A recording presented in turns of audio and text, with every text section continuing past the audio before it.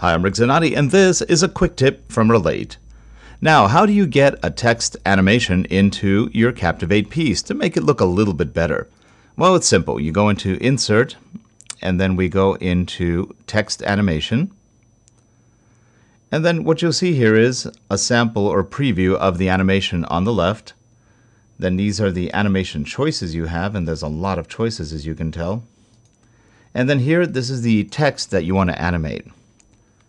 So let's just say we want to type in Captivate Rocks.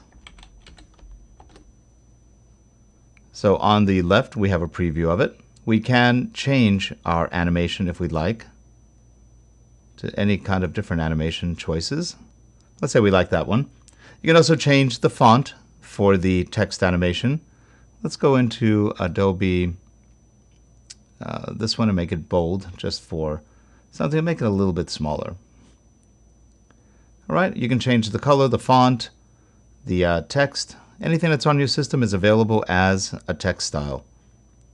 And then let's go into our options. The animation can show for a specific time, for the rest of slide, the rest of the project, or the duration of the animation. In this case, we'll just say for the rest of slide. You can loop the animation, which we will do now just to show you. And then you can fade it in and out every time it loops or when it comes in. We'll say OK. I'll press F4 to preview.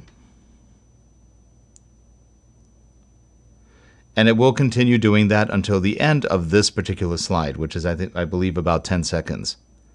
Well, that's it. That's pretty much all you have to do to create a text animation inside of Adobe Captivate. For captivating and quick tips, I'm Rick Zanotti from Relate. Thanks for watching.